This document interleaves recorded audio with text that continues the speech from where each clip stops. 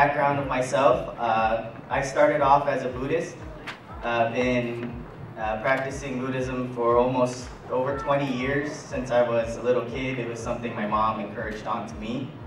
And then later on, when I joined the Air Force, I decided that wasn't the right, it didn't feel right to me. That there's just something missing in my life, but I didn't know what it was. So long story short on my history part, last year I accepted Jesus Christ into my heart and decided to follow the words of Christ and the Lord.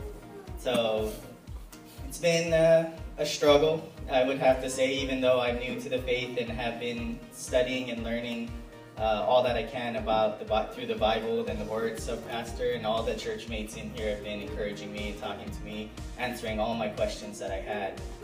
And the struggle was I was recently separated from the Air Force in September of last year. So all my benefits, my pay is gone.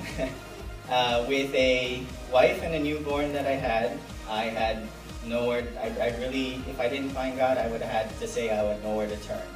But because I found the Lord and had Christ in my heart, I knew exactly where to go. And that was to the Bible and to the words of everybody in here that's been preaching the word of the Lord.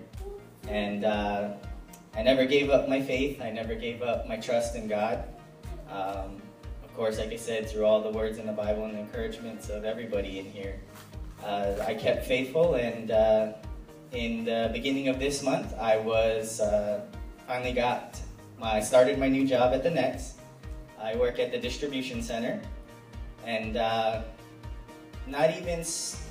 just started AOB for the, I mean, most of you guys probably know what AOB is, but those that don't, it's an orientation briefing that they give here on the base about the local surrounding area. And that night, I just decided to go online to see maybe there's something better for me out there. I understand, I do have a job, and I thank the Lord that I have a job, but maybe there was something more, something better. And I believe that the Holy Spirit talked to me at that time, and I found a supervisor position for my job.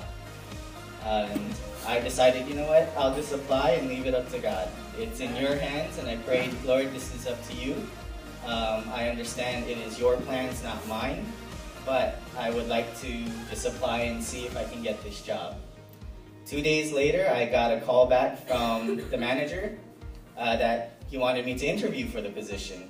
And I was shocked. I was like, wow, okay, sure, I'll interview for the position. And again, I prayed to the Lord, and I said, Lord, again, if this is your will, let it be done. Use me if this is what it is for me to get this position. So I found out that when I interviewed for the job, I was the first one they called into the office. And they interviewed 6 other candidates for this position. So then as soon as I finished AOB, and it was that weekend, and I started my first 4 days as an associate. And then the following long weekend, I come back to start my orientation for the Next, when they pulled me aside and said, congratulations, we selected you as a supervisor. Yeah. So there is no way, I truly believe there is no way this could have been the works of any human being. There's no way that I could have done anything to impress or encourage or change the hearts of those people that selected me for this position.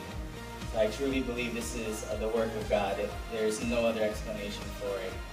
And just started my supervisory position last week, so I'm in training right now to learn all the ins and outs of the distribution center, and then be moving on to the night shift afterwards. And I just want to close with, again, saying thank you to the Lord for everything He's given me. Thank you to God for never giving me doubt, never giving me a fear that things will not come to pass, and